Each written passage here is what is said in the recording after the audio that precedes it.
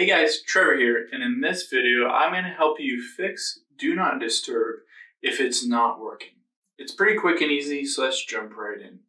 Now, iPhone has a new version of Do Not Disturb, and it's a little bit different from what it was before.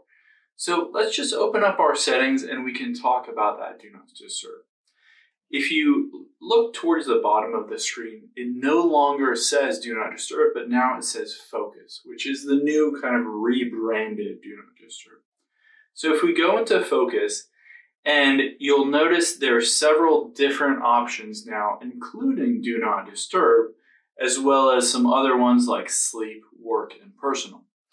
Now, when you've switched over to iOS 15, it's switched over on all these, and potentially your Do Not Disturb is no longer working like it used to work.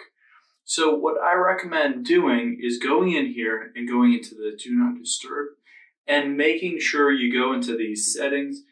At the very bottom it says turn on automatically.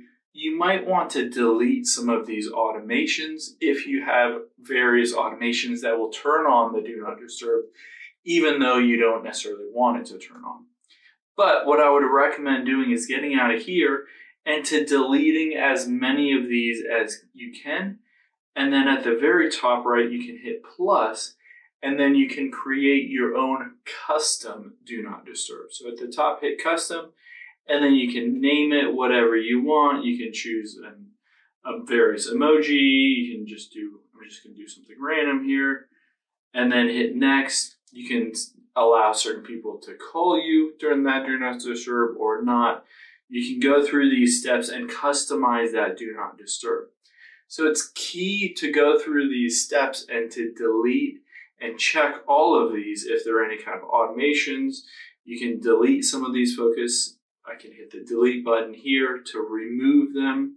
You can hit personal if you want to set up a personal.